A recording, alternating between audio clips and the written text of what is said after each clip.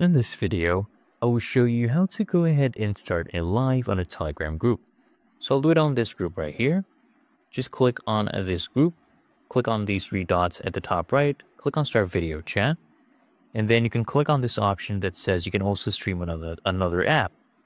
Now here you'll see your stream settings. The app I need you to download is called Streamlabs. You can get it on the Play Store. Okay, now I'll go back to Telegram. Go back, start that process, click on that option again, copy this. This is a server URL for the stream.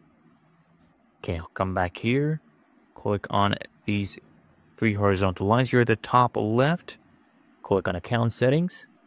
Okay, now scroll down. Custom RTMP. Can add a name. Let's do Telegram. Right, we'll do Telegram. We'll add this as the URL, and now we need to get this stream key.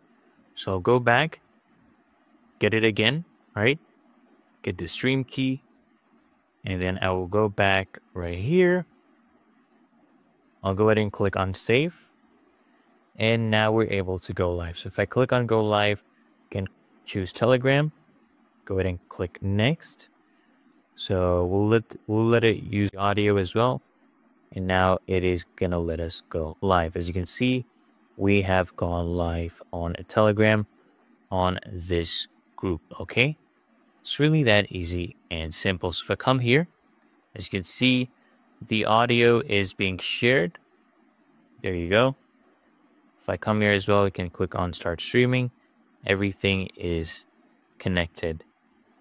Right, it's really that easy and simple. As you can see, we have everything connected. Everything is connected. There you go. We have begun simple, as you can see.